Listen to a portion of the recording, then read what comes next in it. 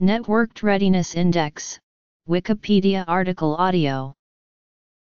The World Economic Forum's Networked Readiness Index, also referred to as technology readiness, measures the propensity for countries to exploit the opportunities offered by information and communications technology.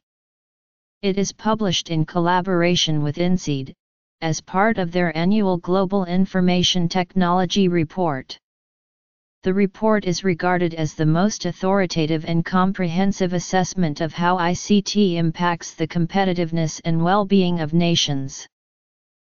The index was originally developed by the Information Technology Group, which worked at Harvard University's Center for International Development until 2002.